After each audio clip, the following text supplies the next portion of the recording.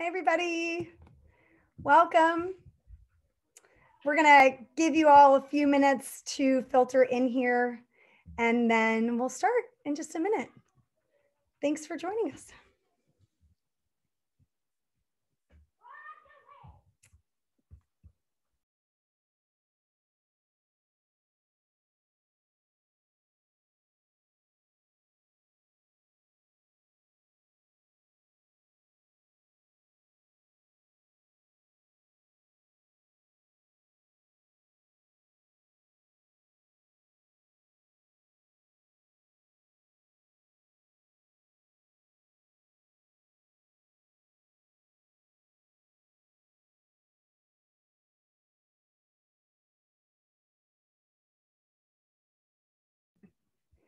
So I think we're probably about ready to get started.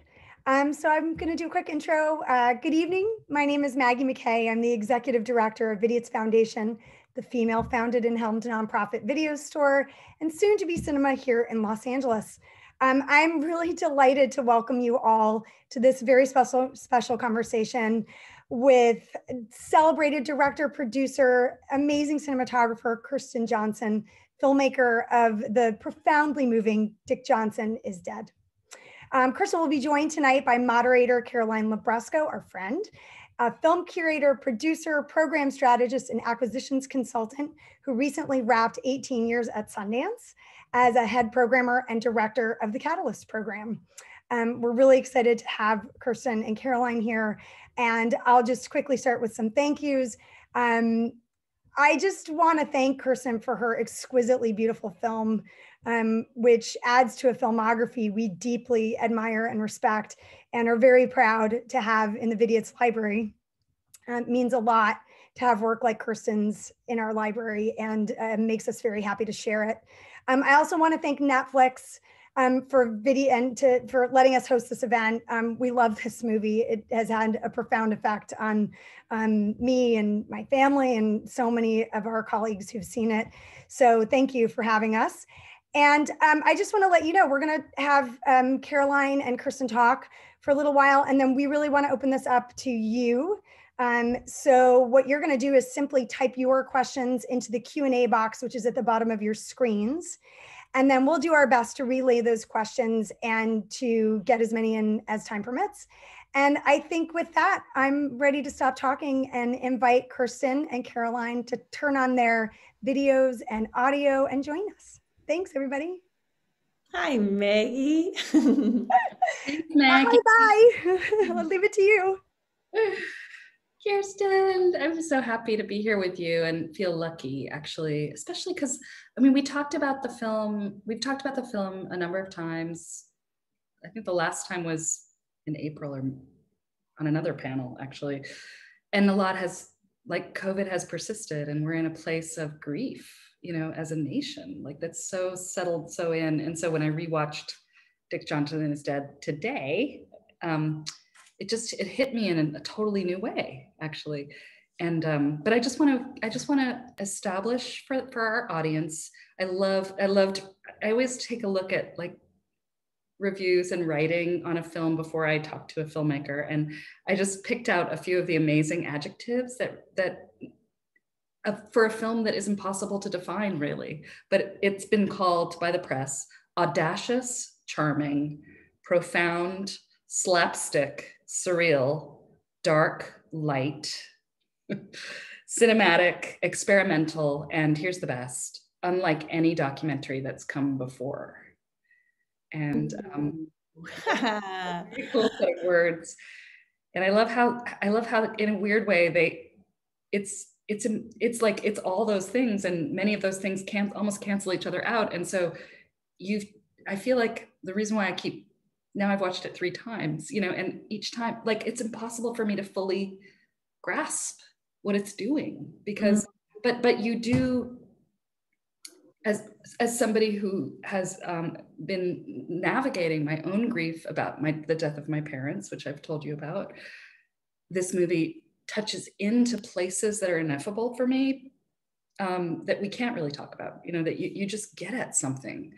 And I think that's maybe why all the adjectives kind of circle around a bunch of ideas, but never, you know, like it's impossible to define your film in a way. Ooh, Isn't that the maybe that is like the purpose of our art form, you know, is that we don't have to, it doesn't have to be on the nose. It can be metaphoric. It can be elusive. It can touch into ineffable feelings because it's all of those different mediums together, sound, you know, visuals, character, time happening, make believe, you know. And I wondered if you could I just feel like you're somebody who really thinks about the form. I mean, this film, like your other films, actually talks about documentary form. But can you reflect a little bit on the ineffable and kind of the way that our art form kind of touches into something that we can't speak of? oh, I love the word that you added, make believe. You know, to make believe that somehow, cinema could stop death and stop dementia. Like that is like the ultimate form of make believe, right? And Yeah. um, Yeah. the ineffable. Like I just, my dad, like I have my dad here on a stick, right? But like, what is it like? The whole time I was making the movie, I felt like I was running after, sort of desperately running after the fact I was too late, like I'd already lost him. Yeah. And yet, I was wrong, right? The whatever is ineffable about his spirit is still alive in him, and somehow it's alive in the movie. And yet, he doesn't know where he is. He doesn't know that we've made this movie at this point, right? Like, but I got off the phone with him today, and one more time he said, I just want to make sure you know I love you. Oh, And it's just like, okay. It's boiled down. There it is. that's it. I just want to make sure you know I love you. And the other day when I called, my dad is now in a dementia care facility, and that transition was incredibly difficult, and it happened late in the summer, and in many ways because of the pandemic, but also because his dementia had advanced. But dad's like weaving events of current history into the way he's making sense of the world. So when I called the other day, he said, oh, are you calling from Mars? How is it up there? Had he read the news? Yeah, because he'd been watching the rover had landed, right? And I felt far away to him, but he was delighted. He was like, how did you get this good connection from Mars? And yet, Wow. right? But that's what this is, right? Like we're trying to make telephone connections into the future and the past. And like, you, Caroline, like in the grief of losing your parents, like you're trying to find these ways to communicate with them still. And they somehow are communicating with you still. I mean, I remember after my mom died, I kept like having this urge, like I needed to make a phone call. And I'd be like, can't remember who I'm supposed to be calling. And then I'd sort of pick up my phone and then I'd start to dial. And then I realized I was dialing our home number.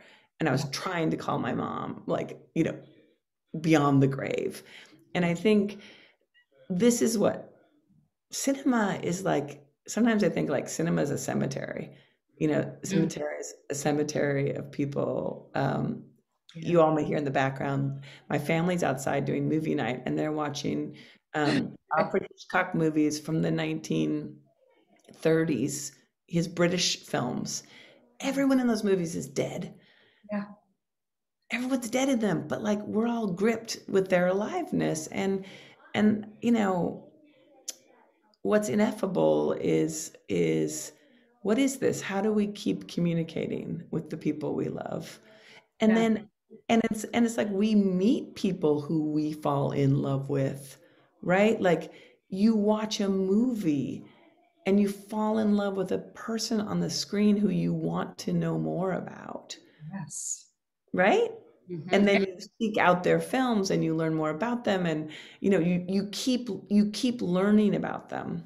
I have this amazing film professor guru who taught me about what is truly what is so powerful in this film thing. Like, and he had this theory that actually when you go into close-up, when you're in a movie theater and the screen is 30 feet high or 40 feet high or whatever it is, and you go into close-up, and there's a face that's this close.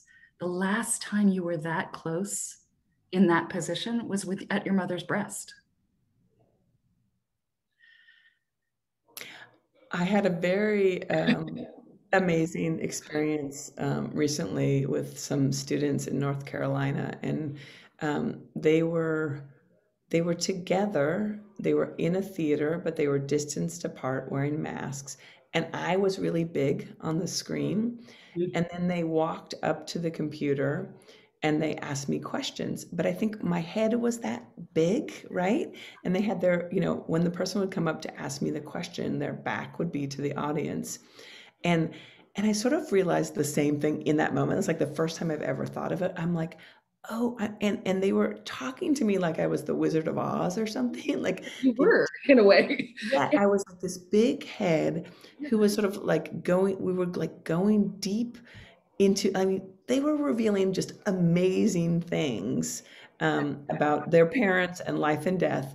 But they were in the intimacy of the giant me head, Yes. their back to all the people, and it felt intimate, right? And I think that's what just, I mean, that often happens with camera work, right? The camera propulses you into people. You can sort of get in and see their eyeballs, right? So you're in this deeply intimate spatial relationship that you wouldn't be without the lens. But this also happens with screens and projections, right? And so we change scale in relation to each other. And scale is another magic trick of cinema that I didn't even mention, right? Sound, vision, image, time. Cinema has so many magic tricks. It's multidimensional in that sense. Do you, my God, this is a really fun conversation. And I realize like already like 10 of our 20 minutes has gone by. Time always ticking. I mean, you get at something so profound that is also ineffable. It's almost like you're tapping into something unconscious for both your father and yourself. And I just want to delve a little bit into the film, the creative process of making the film, if that's okay. And like dying to know, I mean, the first question I had when I watched the film was like, how did this evolve? I imagine it was changing and evolving each day that you were shooting, but like, I know that it was production. In production, it was evolving. Obviously, in editorial, it was evolving. What was the first idea that you had for this movie? Or did it come fully out of your head, like Aphrodite out of Zeus's brow? Or like, how did it emerge? It did not spring fully formed. Okay. That I promise you. That did not happen. But it did spring, it sprung from Camera Person. In the freedom I gave myself. Right. The freedom to just say more about that. Yeah. Like what was I mean, just, as you know, Caroline knows because I struggled for many years to make a film. I sent it to Sundance when it was a film about Afghanistan. And Caroline was like, I'm really sorry, KJ, but like, this is not getting into Sundance. And I was like, what? How can that be? But that film was like dying and becoming Camera Person. And that, film had to die because the girl who was in it, the main protagonist of the film, was too afraid to be in the film. She thought it would be dangerous for herself to be in the film. Yeah. And we had to like go through this process of stripping her out of the film, just taking away her face, leaving her voice. And then the film just like inverted itself and became Camera Person. And that was such a crazy process that went on over the course of 6 years. And it was me working with 25 years worth of footage. And at a certain point, I was just like, I don't even know if this is a movie. I'm just going through this process of trying to address all of these questions I have about documentary camera work. And I have so many questions. I'm just putting them all into this thing. And we worked on it to the point where it's like, we didn't even know if people would be able to understand it. Yeah. But we knew that we had filled it with all of my questions, and that was all we could do. And then we put it out into the world, and people were like, wow, we've never seen anything like this before. And I was like, yeah, I hadn't either. Like, Yeah. I didn't recognize camera person was foreign to me. It didn't look like anything I was capable of making even, which is so strange. How did you know to trust what was coming out in your questions? I didn't. I mean, it was scary, and we didn't trust it, and we were just filled with doubt. I mean, it really, at the end, it was Marilyn Ness, the producer, Daniel Varga, who also worked on it as a producer, is just emerging into an extraordinary producer, working with Brett Story and Nels Bengerter, and the four of us. Being the editor, right? The editor you worked with again and again, with whom you worked on Dick Johnson, and Marilyn, with whom you worked on Dick Johnson as well. Absolutely. I like finding amazing people and then like going deeper with them.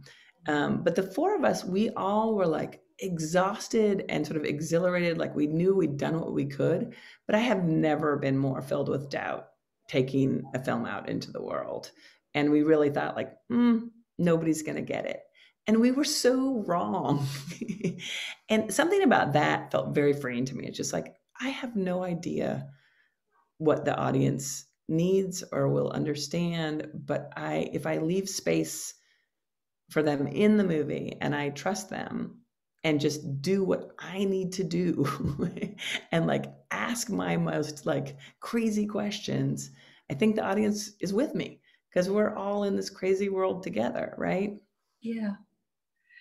Yeah, and we're all, in a way, we're all camera person, right? We're all looking out, and we're all grieving our parents and loss. In advance or and trying to memorialize, trying to imbue memorials with life. And yeah. Go ahead. So say more about, so how did that freedom then take flight in the making of Johnson? So the freedom was like, okay, I'm going to stop pretending to know things. Okay. I'm going to lean into trust. Like, I trust this man, trusted him all my life, and he trusts me. So we're going to trust that. And I know I am incapable of handling his dementia without humor. Like, I just can't do it. Because I feel like, my mother's Alzheimer's was like 7 years of tears. And I was just like, I don't have it in me to cry for 7 years again. Like, I can't do it. It does feel like you and your dad just like made this tacit agreement to just laugh, both of you. Oh my goodness, we totally did. And Ray DeMazzo, who's his best friend, who's like weeping at the end. Yeah. He was at the Sundance premiere, and he was like, I made this film. I went there emotionally. The two of you were just giggling through the whole movie, and this is life and death. He's so great. The designated, what's it called in a family? The designated like emotional one. Right. He's like, I'm 91. This is real for me. Yeah, it hit him differently. Yeah. So you started with trust of you and Dick. Trusted Dick, Dick trusted you. And then did you and Nels and Marilyn and Katie like come together all the time and process and come out with something new and then go out and shoot that and then come back? So what happened was like the first like the light bulb was like the comedy of my dad sitting up in the dream and being like, I'm Dick Johnson, I'm not dead yet. Like the sort of comedy of him coming back to life. And that has lots of resonance in my life as it does in everybody else's. Like, I was raised on Jesus and the resurrection. At my grandmother's funeral, there was an open casket, and a lady at the funeral, attending the funeral, was wearing the same dress my grandmother was in the casket. So like we all like dissolved into a world of giggles at the end of my grandmother's funeral. There's the moment in Dick Johnson where my mom, like Nels cut my mom's footage after looking at her box of ashes. So she sort of came back to life, right? So this idea for me, like cinema can do this because it can move on the timeline. It can like do the before and after, put the after before the before, right? So all of that like came in like a flash with the dream that I had. And then I was like, oh, the funeral. We can do the funeral. You can kill him again and again. Yeah. But the first idea was the funeral, the real funeral in our family's church with his real friends, in the sort of making a theater out of this sacred space that had been my family's sacred space and where my mother had her funeral.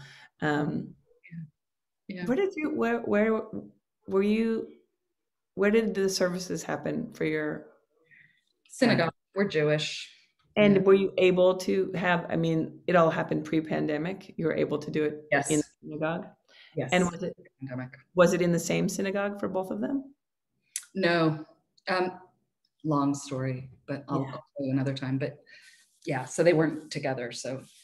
And were either the synagogues of your childhood? No. Right. So there's a real disconnect, which is, I think it's what's so amazing about it being the church of your childhood and of your mother's funeral is that there's already so many layers of meaning happening there. And if you add on a kind of almost like a humorous reenactment, then all of a sudden there's all this meaning. Right? That's right. That's right. And I think that's what I trusted from the beginning of like, these things will resonate. They must. Like if there's something honest going on for you and real and vulnerable, like there has to be something for others to resonate with. And the transgression, the chutzpah, the defiance. Like, I mean, I can tell you, like, I was a really believing little kid. I believed God could read my thoughts. And I was in that church every Saturday. We weren't Jewish. We were Seventh-day Adventists, but I was there every Sabbath. Shabbat. And I dreamed of I imagined going up to the front and doing crazy things at the front. And always theatricalizing it. You were always. I had daydreams in that space every Saturday of my childhood, because I was bored or I was caught up in the sermon or whatever, right? But when I think about it, my imagination was always going. I was thinking about eternity. I was thinking what'll happen if I get to heaven when I'm 7 years old? Do I have to stay there? So all of that was going on in my head. Playing out. Yes, playing out. And so that then suddenly this idea that we could play some of this out in public in this space. And that just it just erupted in my mind of oh, this is on, this is so on. So we actually got, we talked to people about the idea, we're going to kill my dad over and over. And everyone's laughed and horrified and whatever, but nobody was giving us money to do that. They were just KJ, are you okay? Everyone was a little bit oh, KJ is a little, but then I got this wonderful call from Priya Swaminathan and Caroline, we are talking, not everyone listening is a woman. Not everyone who's a part of Vidiots is a woman. We are not only concerned with women, but you and I know that there has been changes in our industry. And it didn't used to be that there were as many women in power as there are now. And most of my big leaps forward has been women reaching out to me and being are you ready to come forward into the next level? And that was Priya in this case, who higher ground. Yeah, she's higher ground now. At the time she was with Annapurna and she had seen Camera Person. And she found out some way to get in contact with me. And she said, hey, I just want to tell you what I think about your film. And it was one of those oh my God, she really gets Camera Person. And then she said, what are you thinking about? What are you doing next? And I said, I've got this crazy idea. And she laughed and she was like, did you know that I produced one of the Jackasses? And I was no. I was the Jackass is a total inspiration. But so she listened to me and she said, let's get the money together to do the funeral. That's all I can figure out how to do for you, but let's do that. Yeah. And then we did it. So then we had this proof of concept and what an exhilarating experience to do that. It was so meaningful on so many different levels. And then there was sort of a year period where it was sinking into me, my dad really has dementia. And so we were trying to pitch the film and sell the film, not getting traction. And I'm watching my dad going down. And that was so hard. That was just like, oh, it's like right within reach, but I'm gonna Running lose. after it, as you And said. it's like, and that was the metaphor for everything. I was just sort of running behind, desperately It's a running behind. slapstick. It's kind of a slapstick move, right? It's like It totally is. right? You're like bum bum bum bum bum bum bum. And it's, you know, and it's just like the little Buster Keaton, like running down the hill, with giant balls following him, you know? So Monty Python, right? all of it, all of it. I'm going to go to some of our beloved questions. Forgive me, people, panelists. I mean, Vidiots audience. I've been so wrapped up that okay, wait. We're having a fun one. We're like in the thick of it. I'll keep talking and then you just like tell me to stop. And here's one. Have you gotten any responses from audiences about their own family members with dementia? Like, and what they film, what did it mean for them? I'm going to turn on my light, by the way, because the lights. I don't mean to laugh out loud at your question, beloved audience member, but like people are pouring out their human experience to me. And, you know, I think it would have been even more so if we had, you know, had a year where we could be in person. You know, I certainly at Sundance and at True False, the only 2 times I showed the film in the theater. That must have been, that's a loss for so many this year, but yes. Well, you know, we just lost the community of cinema and then the chance for people to walk up afterwards and tell me, like, you know, both my wife's parents, my parents, we had dementia for 19 years. I mean, people just were like pouring out their guts about dementia because I really think the pain that people experience losing people they love is mostly kept private. Yeah. You know, and, you know, we all know people die. Our parents are supposed to die before us. But when it happens, like, you know, I mean, Caroline, I know you're still in the like year of magical thinking phase, right? Like, it's like crystal. If I look at pictures, maybe she'll be in the next room. Yeah.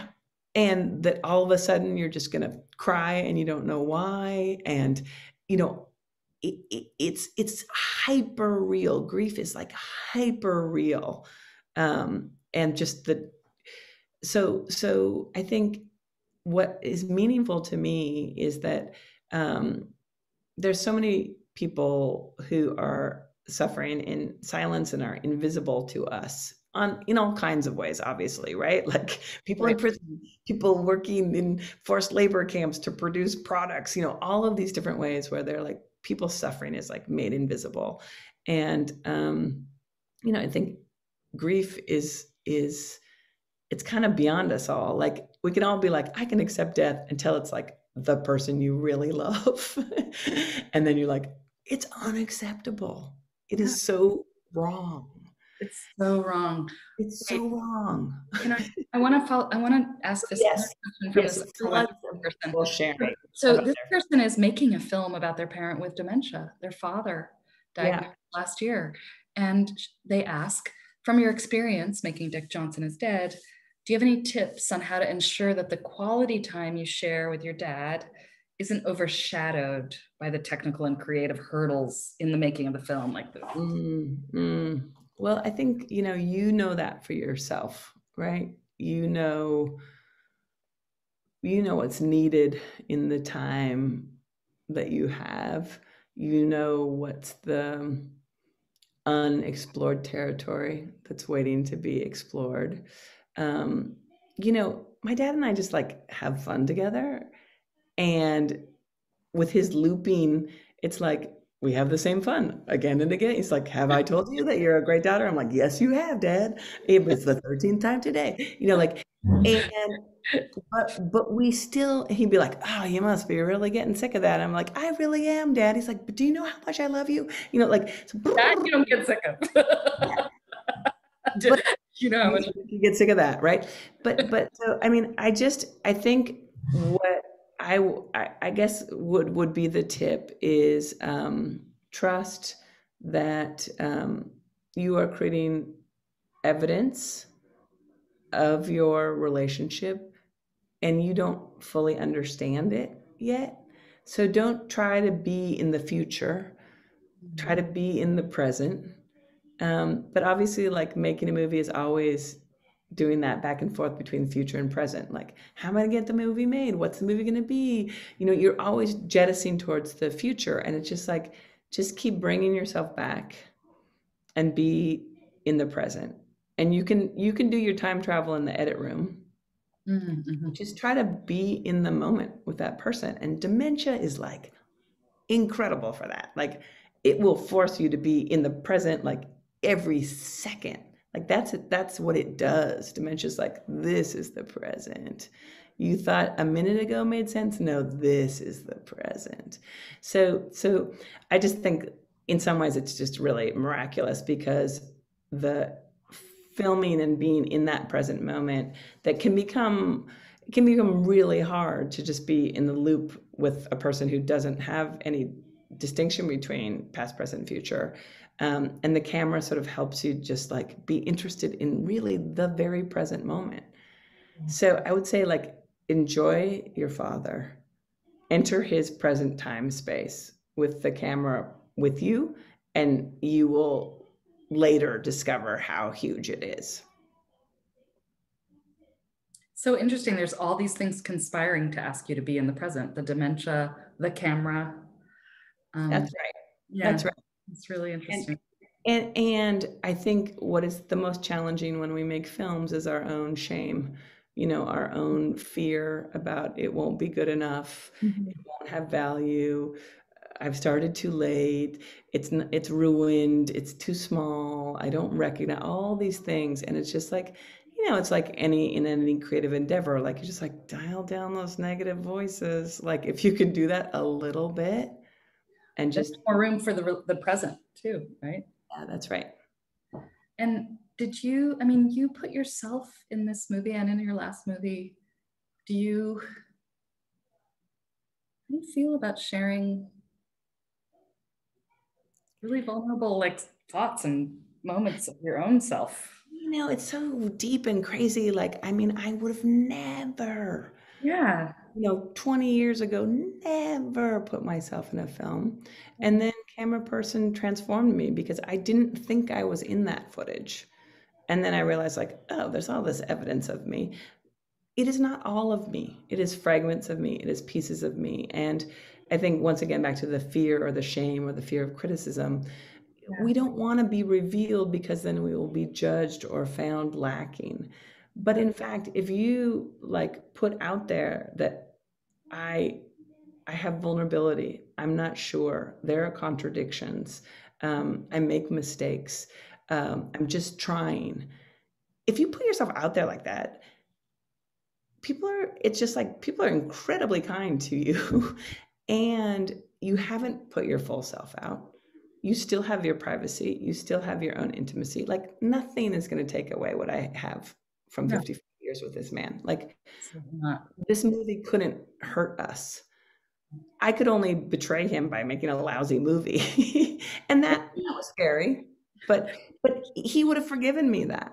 My father would have forgiven me that. Sure. There was no way you could really hurt him, because it didn't matter to him. He trusts you anyway. He knows who you are. That's right. The film, he would have been forgiving of like, oh, it didn't turn out that funny. Well, it's hard to make this a funny movie, KJ. You know, like, that would have happened. There's so many amazing questions. Oh my God. Read a bunch of them. Okay, I'm going to read a bunch of them, one after another, and then like you can pick and choose. The film is so beautiful. Do you think documentary is the right term for it? Then there's a question, how did you dream up the fantasy elements, the giant heads, the art direction and magical, how did those segments take shape? I'm developing a series that explores the experience of aging from a range of angles. This was obviously a strong reference. Very curious what projects you referenced when putting this together. Like what did you look at? That's interesting. Where you found inspiration. So I love the question about like, is this a documentary? Yeah. You know, for me, I like to use many words for things. It's an experiment, it's a dream, it's a hallucination, it's like a love letter, it's you could just go on and on and on, right? Like, yep. because we're allowing many things to be simultaneously. Yes. I desperately don't want my dad to die, but I'm killing him, right? Because Used to it. right, exactly. And I want sudden deaths because I'm so sick of this like degenerative disease taking so long, right? Like I'm so angry at the dementia, like I'm just gonna like Over. put my father back together again. So all of those kind of contradictions, I think, for me, I I was trying to let those things lead me. So, for example, in the imagination and production design of heaven and hell, it was like, okay, so fantasy. What is my father's fantasy? To get to eat chocolate ice cream all the time. Like have his chair, be comfortable. So I ask him what his wishes are. He wants toes. Really? That's all he wants? Okay, let's give him to him.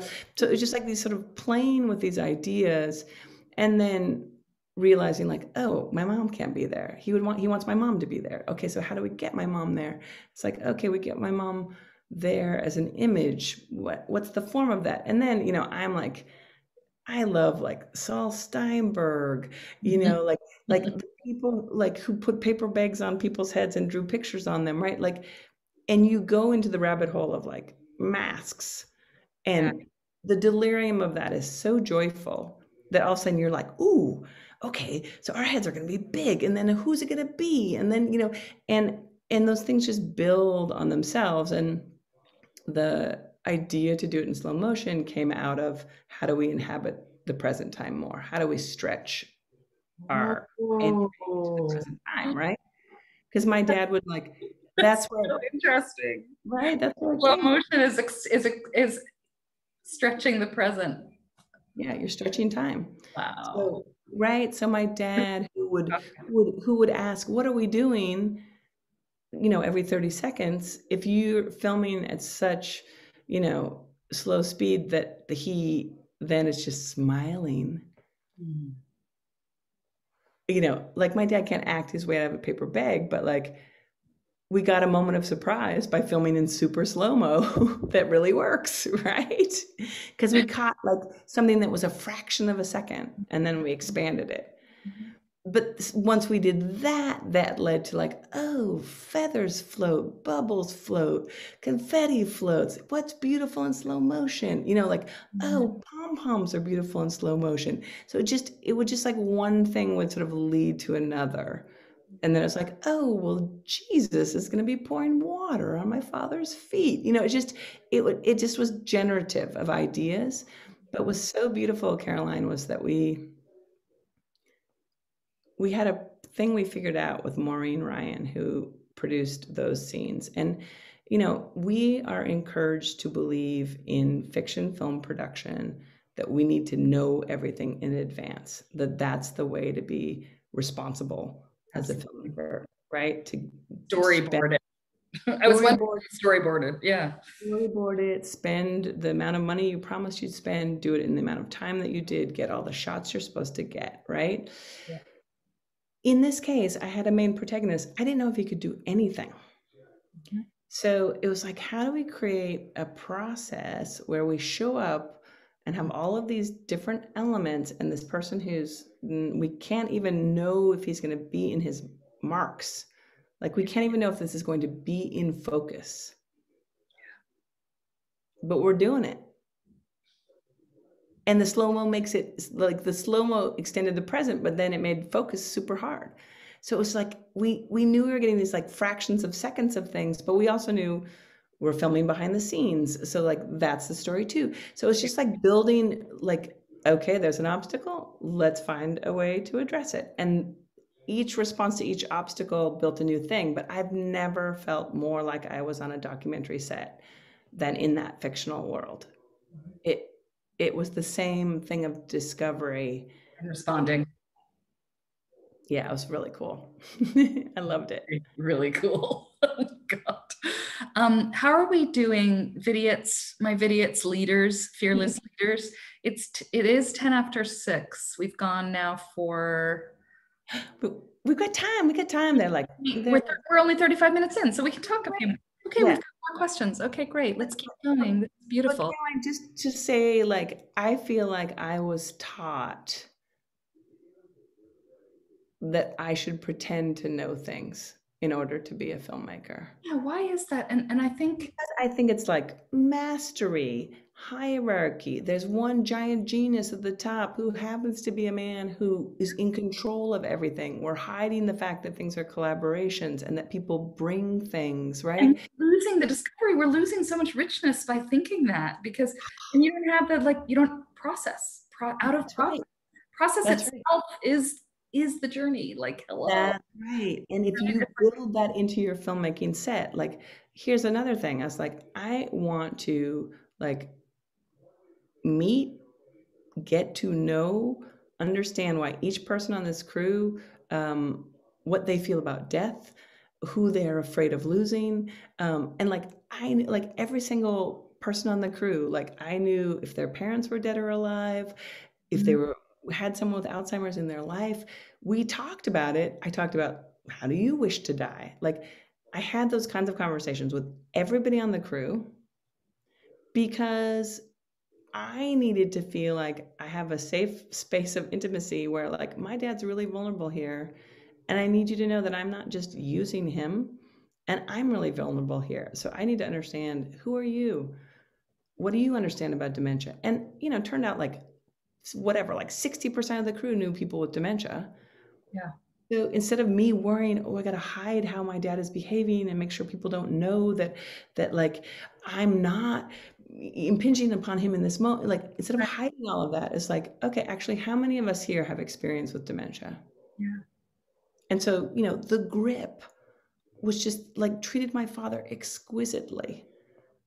And it was like restorative, and it was like, it was repair work for him, for someone that he had lost, right? To be gentle with my father, like, so stuff like that was going on the set. And like, I cried on the set, we were laughing, we were talking, this is like, and this is a giant, whatever, it's like a 45 person crew. Wow. With lights and choreography and costume designers and makeup and, a ton of stuff going on. But we created like this space of love and like collaboration, and you still forget people. Still, people are unseen in those things. And it was when I realized, like, ooh, the focus is impossible. And I saw the focus guy, Chris, just like, and then I went to him, I was like, Chris, it's cool with me. Like, a lot of things are going to be out of focus. Like, dementia is being out of focus. If it turns out everything is out of focus, it's okay. And I really felt that, which is crazy. But you all would have said I was a genius if the whole heaven scene was out of focus. Instead, Chris was a genius because he put some of the things in focus. Exactly. No. That idea though of like the sort of the essence of collaboration, like where we can all get into one groove together, like a shared vision, a shared mission, fueled by love and gentleness. I mean, don't we all like fantasize about, and I think that's one of the reasons why people fall in love with filmmaking, is when they get on set and they're with this group of people who finally click in. Yeah. It feels so good, right? Like, and we all crave that, that sense of like shared vision, shared mission with love and gentleness, like, and having fun with it, having fun and improvising and that's right. and serendipity, like, and more of that. It lasts for a couple of days. It's ineffable. But, back to like the real, and people are asking, like, did you ever feel like you're exploiting your dad? And how did you react to watching the film? And all of those kinds of things, like, oh, that's real. And, if anyone knows my work, like, I'm obsessed with the ethics of documentary, and like always questioning myself, and like, questioning what it is to attempt to represent another person, and, very aware how the history of cinema is full of like violent misrepresentation of people, like misrepresentation that has, worked in the service of the horrors of the world, right? And I think there's a person, I think Layla is talking about, like, it's sort of having this like crushing feeling after the first documentary, where she didn't, the people who she had filmed, they didn't have the same feelings that she expected them to have. And, you know, it's like, it's this powerful, complicated relationship. And in this case, I was able to take a lot of risks because my father trusted and loved me so much, but also then that put a different kind of pressure on me of like, how dare I like play with this most precious relationship, right? But I do think it's easier to, in some ways, mess with your own pain than it is to like, you know, you don't want to disrespect other people's pain. You have no right to do that. But it, like, your relationship with your father is yours, you know, and so you do get to mess with it in some way. Do you think my brother had some slightly different opinions on that, right? Really? Oh, interesting. Well, of course, right? It's his father too. Sure. And right? Yeah, and right. Certainly my mother never would have let me make this film with her, right? So, you know, like family is always the conversations and the negotiations around what's possible are in a matrix of other people also. In that matrix, I mean, I know that one of the strands and themes working in the film is about multi-generations. Your father showing pictures of his grandmother to your children, to his grandchildren, and you realize that there's 6 generations or 5 generations, and you're kind of, again, you're exploring the matrix of the family, but also time. And also, at a certain point, we realized that both of your parents, you know, your father with dementia and your mother with Alzheimer's, and we wonder about how you feel about it all. And yeah, well, I'm telling you, like, on the one hand, like, I'm definitely getting it. It's the way I feel.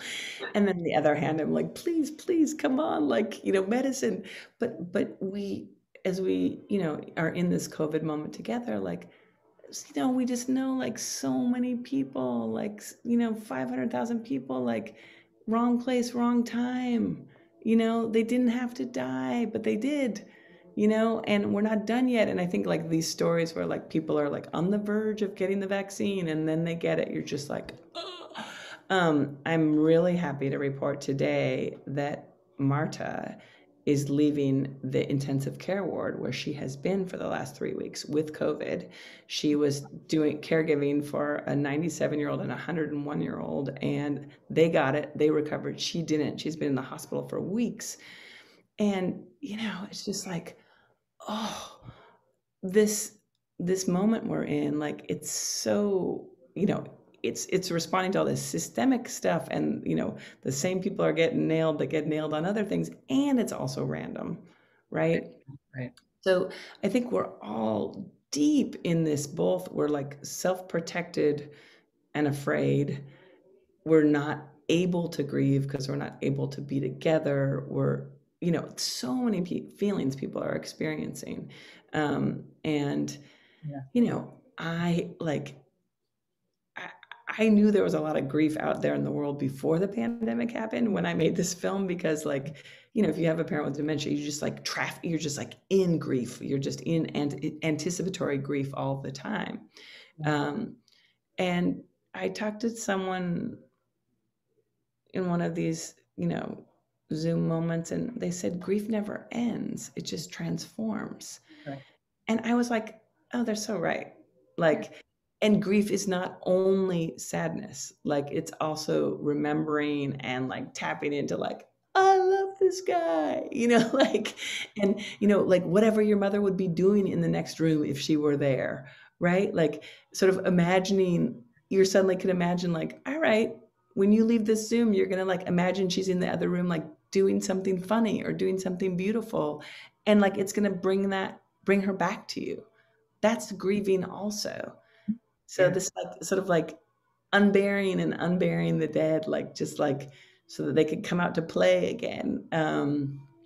Can we inject that kind of joy into our grief? Because the like full on like dead serious all the time will kill us. Like Day of the Dead, like the skeletons dancing. Totally. I think, let's see. I think we've hit our time. Yeah. Had Yeah. this is such a rich conversation. It's so fun to just follow wherever we go with it, because it which seems really right for talking about Dick Johnson is Dead. Totally. And Caroline, I do need you to say your parents' names. Oh yes, my mother Guy Libresco and my father Leonard Libresco. So tell me one thing about Guy and one thing about Leonard. My mother Guy named herself Guy at 21 when she went to France. And she was brilliant and a psychotherapist. I forgot that. I knew that and I forgot that. That's so awesome. Yeah. And my father, the truth, I'll tell you something vulnerable in the truth about my father. I didn't know my father. My father left and raised another family when I was a child. And so that's my truth. That's the yeah. And it's like we're laying it out. We're like, it's in lay it out. In the tradition of storytelling and truth telling, right? In the story of truth telling, and also like when we speak these things, we also learn like where's our need still. Yeah. Right. And I think that's the thing that like this is what helps us make the choices we make in our lives, is like just like listening to like where's the need. Yes. And what can I do with it?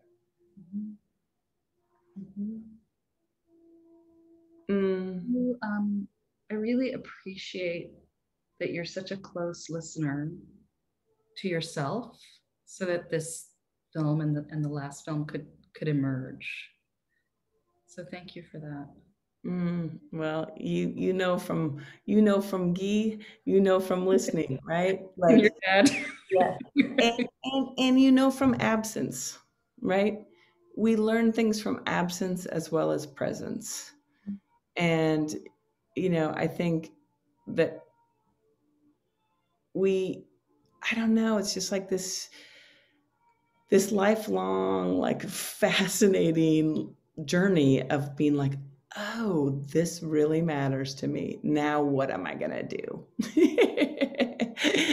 So I thank you everyone for coming, and I have this thing, I do different things. I have different shticks, right? Like sometimes I ask people about how they wish to die and whatever. But one of my shticks that I've like come along with is like, if you say the sentence blank is dead. Yeah. And you put the name of the person in that blank. Like if you say Guy is dead. Yeah. The thing that is like unbearable. And so this might be a person who's alive or a person who's already dead. Like put that person's name there and just like sit with what that does to you. And it might not be true yet. It will be true someday. And just imagine, like, is there anything that I can make to honor how much feeling there is in saying that sentence? And, just like, I don't know what it is. Like I did it the other day. I just like made a little, I'll just bring it on my board. I love whatever she has behind her there, that like, there's a lot going on. Like a pink a metal board of ideas. But someone was saying the word, they just said irreplaceable. And I just like wrote it down for myself. And I was like, yeah, that's what he is. Irreplaceable. And somehow this has like been helping me. Like Guy is dead and Guy is irreplaceable. So that's my like wish that I send out to everyone, is like, just make something for yourself in relation to that sentence that is unbearable and impossible. And there's some solace in saying it in some way, just saying it out loud, right? Yeah. Thank you. We could go on all evening. This is so fun. I wish we were all together with this audience. That would be Oh my God, it would be amazing. And I would love to all, I wish I could see what everyone was know wearing. what you like look like, and also we could be in like a living room together and just talking Totally. about stuff and talking about grief and Aw. art and grief. Art Thank and you so grief. much. And I guess Maggie's going to come back on. So Right. I'm gonna rejoin you. Please do. If Yes. I can turn my camera back on. Here we go. You guys, I think you stirred up a lot of stuff for a lot of us who are listening here tonight. And I really appreciate it. I know I'm going to have a really beautiful night because of this. And I sort of think let's do it again at Vidiots when we open our doors in Eagle Rock. Oh, and that would be get you out amazing. here, Kirsten, and we'll add your movie to your shelf. And thank you so much, Netflix, for putting it together. We really appreciate it, you guys. I hate to be the one to click the end button, but I will. Oh, I love it. But we'll be together in the future. I love it. In the future. Together in community. Together in community and cinema. Thank you all so much. Have a great night, you guys. Bye. Bye. Maggie, thanks to the audience. Thanks, everybody. I see an amazing thing in the chat. I got to take a picture of it before everything disappears. Hold on. Yeah, take a picture of it. Wonderful message from Layla. Got it. All right. Bye, everybody.